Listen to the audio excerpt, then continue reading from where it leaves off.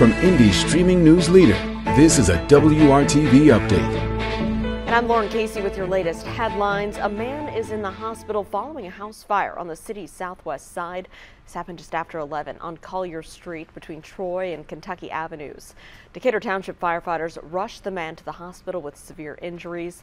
Firefighters say the home had working smoke alarms. They're working to learn what started the fire. So do you know who this person is on your screen? Metro Police say they're a suspect in a deadly carjacking on the city's east side. This happened Tuesday afternoon near Rural Street and Brookside Avenue. Investigators say the suspect may be driving the victim's red Hummer H3. They're asking anyone with information to contact IMPD or Crime Stoppers. An investigation is underway following a deadly crash on Indy's east side. State troopers say a crash happened on Tuesday night just after 9 o'clock.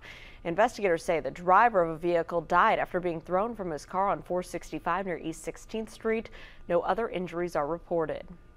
Kroger is holding off plans to build a gas station near downtown Indy. We told you about the concerns from those who live near 16th and Central.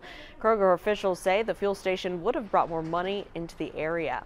Let's get a check right now of our forecast with meteorologist Todd Clausen. All right, as we go throughout the course of the day today, we'll have lots of clouds around, and because of that cloud cover and a northwesterly wind, our temperatures don't really warm a whole lot. We only get into the low to mid 60s, and that's about 5 to 8 degrees below normal. Now, tomorrow we're a little warmer into the mid 60s, but tomorrow we bring rain back. So while today we have the clouds, it's dry. Tomorrow mostly cloudy to start, and then rain develops as we get into the afternoon hours. And once that rain arrives, we're going to be dealing with scattered showers and maybe some heavier downpours off and on throughout Thursday night and then into the day on Friday, and then rain chances will continue all the way into Saturday as well before we finally start to clear out. And once we get rid of this storm system, Lauren, temperatures really warm next week. Highs will be all the way into the 80s. Todd, for more stories and weather you need to know, just download the WRTV mobile app. Thanks for joining us.